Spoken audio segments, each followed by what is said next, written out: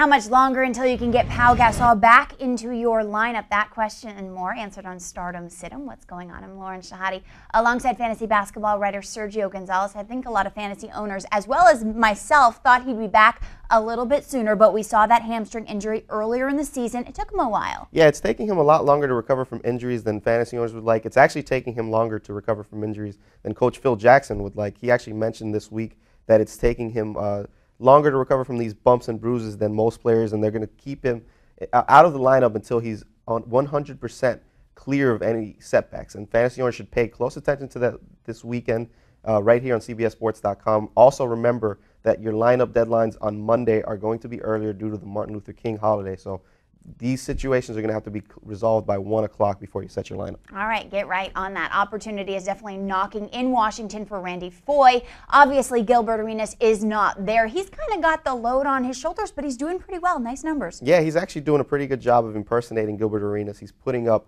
around 20 points and 7 assists over his last 5 games.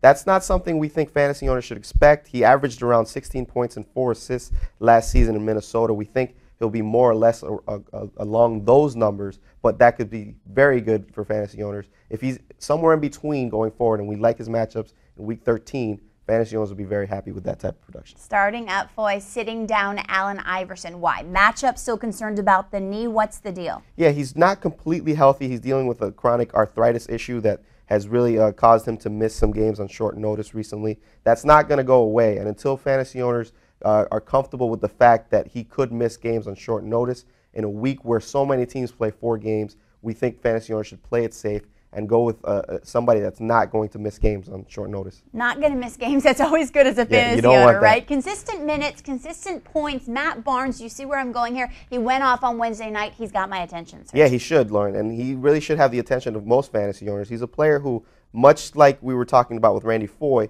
fantasy owners shouldn't expect the 28 points and 9 rebounds he had on Wednesday night, but the numbers he can produce consistently are still very solid. And as long as he continues to see around 30 minutes per game like he's been getting in the starting lineup, we think he's a player who's going to put up great numbers, and we like his matchups in Week 13. Hedo Turkoglu is probably a guy getting your attention for the wrong reasons. He's clearly struggling. He's even admitted, hey, you know, I'm not really into my role yet in Toronto. Can you blame him? That's definitely something that should concern fantasy owners. Ironically, we were just talking about Matt Barnes, who has his old role in Orlando, and he's a start. But with Hedo Turkoglu, he's a sit because right now he's putting up really bad numbers. He's shooting just 2 of 9 from the field in his last 2 games. And until he gets comfortable in this role, fantasy owners should continue to sit him. He's a player that when he's on a roll, you can still start him. But right now, he's just not on a roll. So not now, right? Exactly. So that's the moral Pretty of the story. simple. Hey, sir, do you remember like in grade school when you're rebounding and you're teaching rebounding drills? It's like Samuel Dallenberg is like the exact model of what coaches wanted us to do. He's exactly what you would want. I was more of a shooter myself. Oh, really? I'm a ball hog, what can I Nice. say?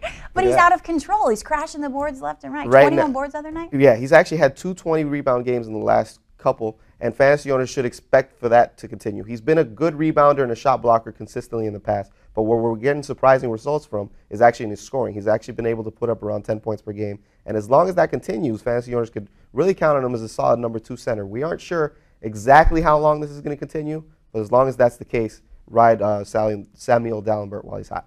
Good news for him. Bad news for Roy Hibbert owners. Troy Murphy is back. We knew this day would come. You've been telling me. Yeah, we've been warning fantasy owners about this in the last couple of weeks. When Troy Murphy's there, he's a completely different player, not because of the production that he is able to contribute, but because of the role he's used in.